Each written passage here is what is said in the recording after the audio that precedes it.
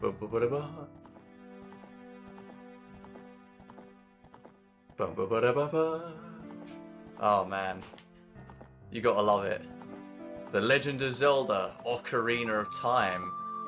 Hello. Oh, mate. Hello. Hi. Hi everybody. It's me, the Humble Gamer. How do you do? It's a fine Tuesday afternoon. Not really. It's raining like fuck outside. But I'm here at my brother's house again, and before this cutscene goes into the spoilers, let's go to the start menu here. I am with my brother. Hi. Hello, darling. Mental Maelstrom here. Yes, he's here. So, it's been quite some time. My brother and I did Banjo-Tooie back in 2019, and we'd spoken quite a few times about what we would do next time I came up. But even before the coronavirus bullshit happened this year. Speaking of which, this is we're gonna play Ocarina of Time, okay? We're gonna play through the whole game. We're not gonna do everything. We're just gonna try to sort of beeline for the end, but not rush things. So today we'll probably play till about Adult Link, and then I'm gonna be playing till Adult Link, and then I'm gonna pass my brother the control, and he's gonna play the rest of the game. I played Banjo-Tooie. He'll play the majority of Ocarina, but he's got a file here already, which is you know, he's beat the game. So we're gonna do file 2. One death. Oh. So, one death, and I completed all that. Oh, is that what that is? Yeah. Oh, it's the death number. Okay. All right. Well, we'll start file 2, and I will also call my character Link because I don't want to mess around with funny names. We're taking this a little bit seriously. But yeah, so we're gonna play the whole game, and this whole series of us playing this, oh fuck's sake, this whole series is going to go out probably at the beginning of 2021. I don't imagine getting around to putting it out until the end of the year at least, because I'm not going to be having the time. So this series is just going to take its time to get out there. But there you go. In the vast deep forest of Hyrule, long have I served as the guardian spirit. I am known as the Deku Tree. Oh man, nothing beats this game. Oh, this game is Nothing. absolute legend. I spent the past 2 weeks playing this game in preparation for this, and I can tell you right now, I reached the Shadow Temple, and I didn't get much more time to play, so I have not got past the Shadow Temple in my personal playthrough. But in my personal playthrough, I've done everything in the game. I did the Big Goron Sword quest line, I did the Mask quest line, I did absolutely everything that I could possibly think to do. Also, we might be a little loud in the beginning here because there's no music in the opening cutscene. So there is now this sound. My brother's PC, which we're using to record, does have a fan, which is rather loud. It has like 5 or 6 fans. Yeah. And we are we did a little bit of testing before recording. If anything needs fiddling with, like we did with Banjo-Tooie, then we'll fiddle with it before session 2. But for the most part, we fiddled with it enough, I think. I don't know if this audio here is going to be louder than ours. I mean, I've tried to judge things as well as I can, but you know, sometimes you just don't judge well enough.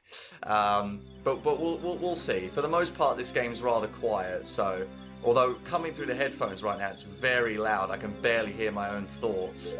So, but yeah, Ocarina of Time, legendary game. Everybody knows this game.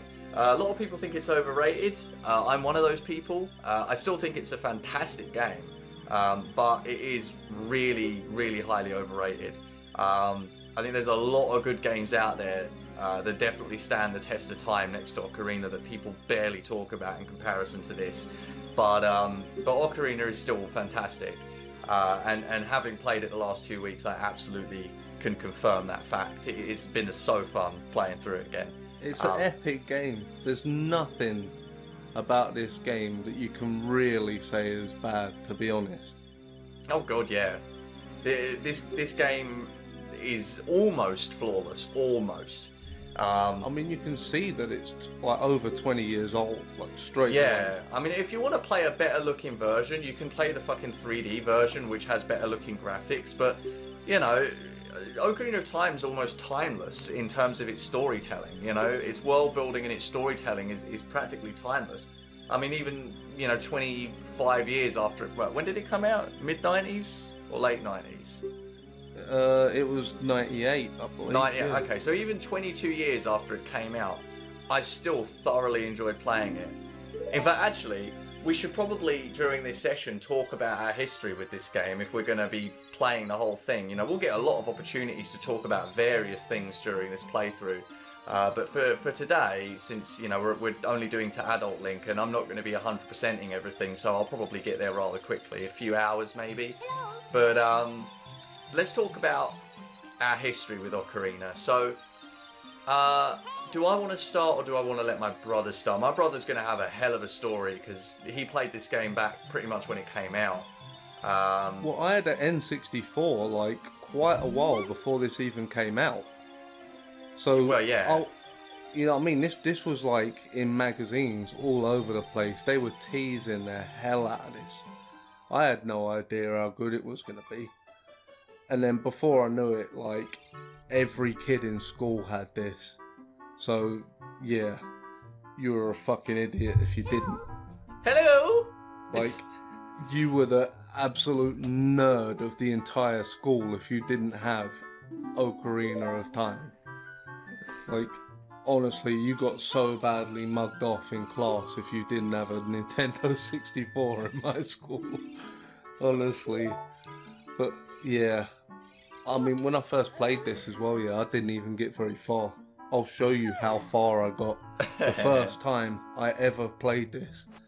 My child brain just did not understand the concept of 3D adventure games at that time. I hadn't really played any 3D titles. I mean, I used to go around my uncle's house and he'd let me play like Tekken 2 on his PlayStation. But, you know, that's like 2D fighting game. Or 3D fighting game on a 2D sort of plane. You know what I mean?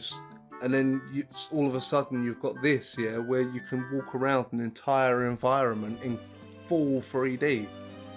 It completely blew my mind. Like, it just straight away, I just had to explore like everything. Do you know what's really strange to me is when you get to know a game really well, you forget that the game throws hints at you of what to do. Like, for example, right here at the beginning, you think to yourself, like, now, okay, I've got to go get the Kokiri sword, right? But, like, if you try to think about it, you're like, okay, well, how would I know where the Kokiri sword is if I didn't already know? But there are characters you can literally talk to that hint to you that, yeah, there's a legendary Kokiri sword hidden somewhere in the forest, you know? It's like, it's really sort of blatantly there, but you wouldn't realise it unless you actually, you know, go at this from a blind perspective and talk to everybody you run into. That and the fact that Navi would never let you fucking get lost in a million years. Oh yeah, Navi, the legendary fucking, hey, hello, listen. You know, fucking all that bullshit. I used to have that as a ringtone. Oh yeah, I remember when you did. Yeah, that was pretty funny. But like, yeah, hello. She never lets you lose direction. Like, yeah, she keeps on it can get really annoying at some points. And it's fucking intrusive sometimes as well. It like blacks out the screen, and she just starts talking. Alright, well, first things first, we've got to collect a few rupees so that we can pick up the shield when we're done with the sword. Best place for rupees is between them platforms there. Yeah, if you can manage to pull it off. There's an invisible blue one between the middle and the last. Yeah, I can't... Oh, fuck's sake. How? There we go. Is there one back this way? No. Or am I dreaming? Oh, well. It's always that last one. There's some in these rocks, too. Oh, and there's the guy that humps the rocks, look. Oh, he seems to be enjoying that rock quite a lot. Oh, he's having a real good time. Oh, also there's chests in here too, so you can get some rupees in here for cheap. And then when you go back out now as well, do that fucking ledge thing again. Yeah. You need 30 or 40 rupees. No, that same blue rupee you got between the ledges just then. It's back again. Right. Oh, that's not bad. I've gotten 2 blue rupees in here. And a heart. I have a heart! I have obtained heart. Like I didn't have one before. Oh dear, oh dear. Okay, right, let's try this again. There we go, that's 26. There's a blue rupee up there, so we'll go pick up that one too, I guess, and we'll be up to 31. Most of the rest of it is just where the sword is, like. Yeah, it's true, it's true. Just go and get the sword and there's all fucking rupees in it. Oh man, this is, like, this game really gets you in the mood, like, right from the get-go. It really does. Like, you walk out and you're in Kokiri Forest, and it's this small little area to get you introduced to some very basic elements of this game, like talking to NPCs, you know, collecting rupees and things. I'm not going to talk to you because you'll just tell me how to use the camera. There's one around the back of that house as well. Is there? Yep. Oh, I didn't know that. Well, there you go, there's something new I learned today. Yeah, 36. Alright, now let's go get the Kokiri sword, shall we? This dude knows way too much about this game. Yeah. Oh, no, fuck off. I didn't want to talk to you. Oh, a fairy finally came to you. Now you have a lot to learn. Yeah, and then fucking... Yeah, shut Talking up. down to me, bitch. I will slap you. Like I haven't played this game a million times before. I have no sword in my hand, but I will slap you. I will have you for dinner. I will have your lunch. Yeah, mate. Yes. I will have your lunch. I will have your lunch. Well, let me talk about my introduction to this game. So, as with most games on the N64, it was Aaron here who introduced me to Ocarina. Alright, which way am I going? Alright, blue rupee over here. There we go. We have enough for the shield now. It was Aaron who introduced me, so if it wasn't for him, I would know nothing of the N64 or its games, really. You still know nothing. Shut up. I used to sit with him and watch him play these games all the time. As a kid, I have very vivid memories of sitting in his room, watching him play Ocarina, Banjo, Donkey Kong 64. Lots of the N64 games, pretty much my introduction to them was just watching my brother play them. And it took me a really, really long time before I even started to play games myself, like pick up a controller and play games myself on any console. By the time I actually got to play Ocarina the first time myself, I was like 11 years old. So, oh, I have to equip the sword. Yeah, that's right. Yay, Kokiri sword! The funny thing about the Kokiri sword is, if you read this sign, no, we don't slash it, we read it. It says, visit the house of the Know-It-All Brothers to get answers to all your item-related questions. Oh, okay. It's supposed to say that this is the Kokiri sword, remember to bring it back. Or maybe it's Navi that says it. The Great No, she's just reminding me about the Deku Tree, okay. Fair enough. In other words, hurry the fuck up. Yeah. Well, give me a break, bitch. I'm working here. Hey, hurry the fuck up. Heil! Yeah, she is a right Nazi sometimes. Oh, Jesus. Well, yeah, so the first time I played this game, just like Aaron, I didn't know what the fuck I was doing. I mean, like, I remembered from watching Aaron play, like, some stuff that you could do, but I wasn't, like, 100%. So, like, in the first area here, I got the Kokiri sword, but, like, when I got into the dungeon, the Deku Tree dungeon, I struggled to get through it, and then, like, I beat Goma, and I left and got out into Harrow Field, and I think I got all the way up to the castle and Zelda's cutscene, and then I just sort of stopped. I think that's where I stopped the first time I played, and then I didn't carry on, I don't think, and it took me a few years before I picked it up and carried on playing it again. Alright, it's this shop here. Where the fuck are you going? Yeah, there's only one shop. Oh yeah, this bitch. Hi Link, look this way. Look over here with Z and talk to me with A. Yes, target me with Z and talk to me with A. Yeah, this bitch will not let you go in this shop unless you talk to her, by the way. Waste my sweet fucking time. She will literally, if you exit this talk before doing this target thing, she will stop you and stop you from going in the shop until you do it. It's very annoying. Anyway, yeah, let's skip all that because we don't need to know any of that. I've already played this game before. 2 weeks ago, in fact. Quicker than that. Alright. Shield, 40 rupees. Buy. Done. There we go. Shield has been got. Now we can go to the Great Deku Tree. Awesome. I was watching the off-camera secrets of Ocarina the other day, and that little midget guy there, yeah, is the only shopkeeper in the whole game that has legs. Like, all the others have no legs. They all look like Casper the Friendly Ghost, like floating behind the desk. Oh dear, oh dear. Okay. I don't know what the settings on Elgato were, you know, for the rendering. Whether it's going to render with commentary separate or not. I don't know. I imagine we'll find out. Oh, it's bound to happen. Hey you, Mr. No Fairy, what's your business with the Great Deku Tree? So this is Fido. He's a cunt.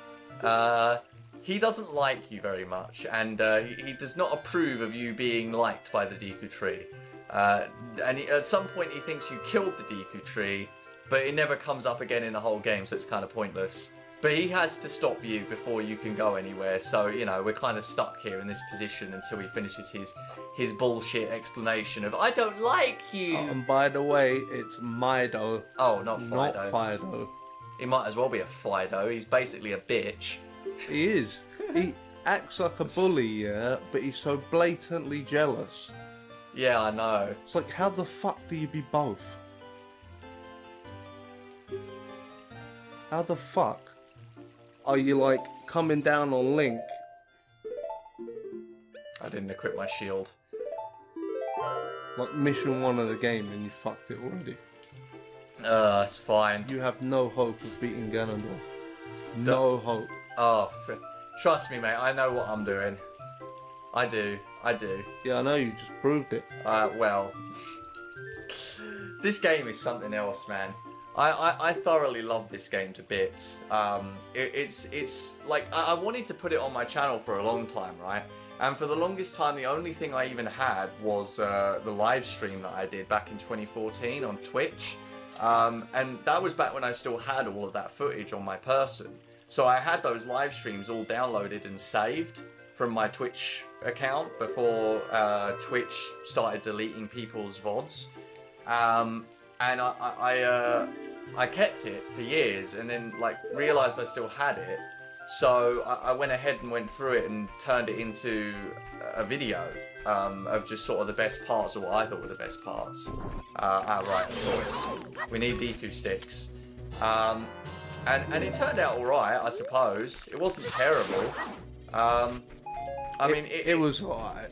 It could have been better, but then, you know, it was 2014, and that's basically the last time I played Ocarina of Time as well, I think was 2014. It was passable. Yeah. Well, I only got to, like, the end of the Deku Tree, and then I stopped, but I did carry on playing. There is footage of me playing all the way up to the Zelda cutscene. But I was on my own and I wasn't talking very much, so I just left that and let it fall to the wayside. I kept all the bits up until I beat the Deku Tree, because up until I got to the Deku Tree I had co-commenters with me, and we were having a good laugh. And then when I got inside the Deku Tree, they all disconnected and went on their day, going about their business. So I was left to commentate on my own. But you know, I mean, I wanted to do a playthrough of this game. I just didn't have the time for it. I mean, I did Banjo-Kazooie and Tooie before I lost the ability to record anything but PS4. And I mean, I don't know. I thought about it for a long time, and I could have done this when I wait, yeah, of course. I could have done this instead of Banjo-Tooie when I came to here last time, but I just didn't bother. I thought, you know, Aaron's never seen the rest of Banjo-Tooie past Witchy World, so I don't know, I'll play Banjo-Tooie for him. I wasn't really thinking about Ocarina at the time. It wasn't really in my mind.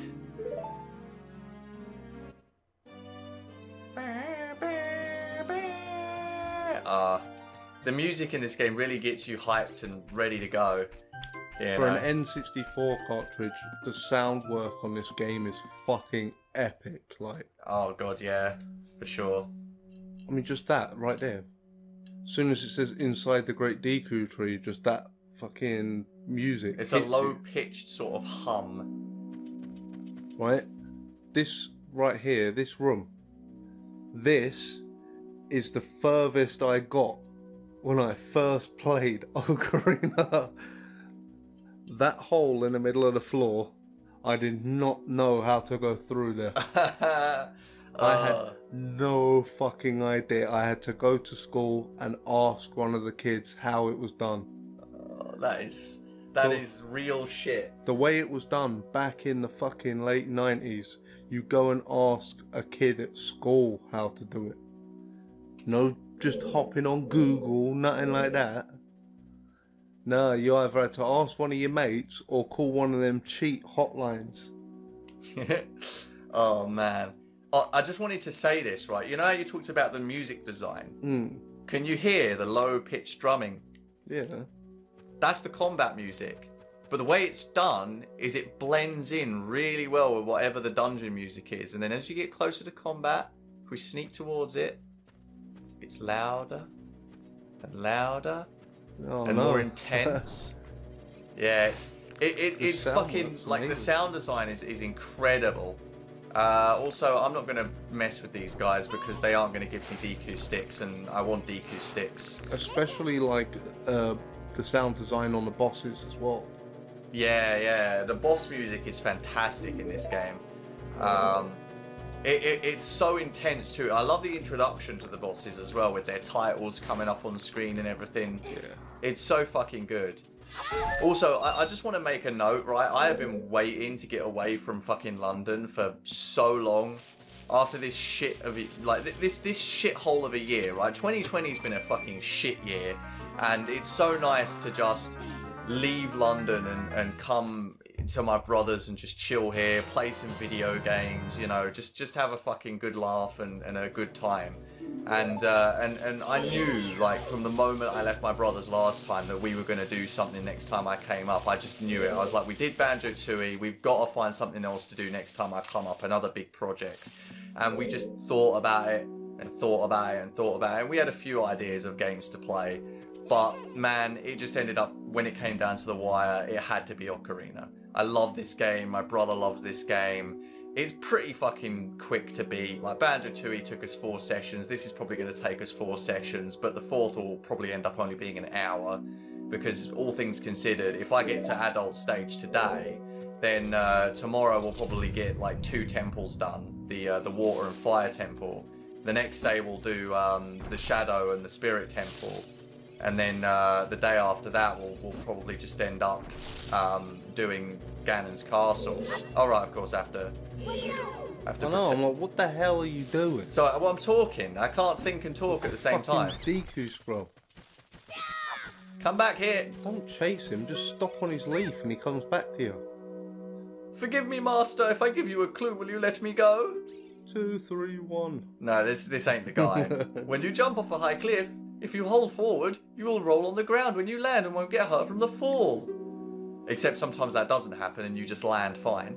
Like when you're an adult in the well and you fall down. I never forgot that clue for the rest of my life. Yeah. 23 is number 1. Can it I thought you meant the rolling clue. I was gonna say, can you do it in real life though?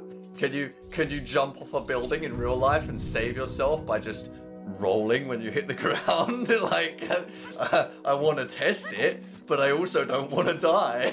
So, cue clip of Robbie testing this theory. Oh, Jesus Christ.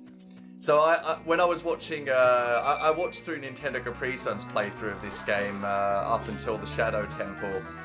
And he in his playthrough, which is from 2009, by the way, he showed a cheap trick here, which I completely forgot about, which is instead of wasting time shooting the ladder, if you just jump down and climb the vines to get up here, you can use the platform to jump back instead, so you don't have to waste time shooting the ladder.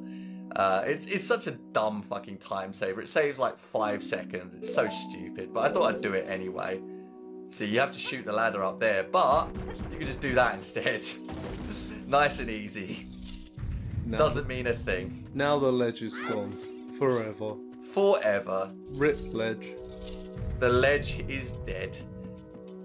The way this this dungeon is designed is really good too, because like the thing is, it's trial and error, isn't it, right? You didn't know how to get through that hole, but as a kid, I guess you just weren't like smart enough to just come up here anyway and see what was up here. I had no concept of 3D open world gaming, like 3D adventure Nothing. I think, like I say, the only things that I played in 3D up to that point was Tekken 2 and Soul Blade. And they got absolutely nothing to do with adventure. Just absolutely no concept of any game like this at all. There was, like, this sort of thing was new. Like, nobody had experienced anything like this until Mario 64 came out. I mean, that being the release title. So that was everyone's proper first experience with, like, a fully 3D Yeah, sometimes I forget adventure. it was Nintendo who pioneered 3D platforming. Like, they were the first company to release a truly 3D platformer, and it was Mario 64, which explains a lot about why Mario 64 is such a beloved game. It was most people's first experiences with a 3D platformer, so of course it has a huge fucking fan base. You know, and I like Mario 64. It's fucking hard in some places, but it's a damn good game. Yeah, there's no need for how hard that game is. Right, of course. We can get Deku stick here and No, use that's it. just for getting out. Oh, well, we'll put them on there anyway.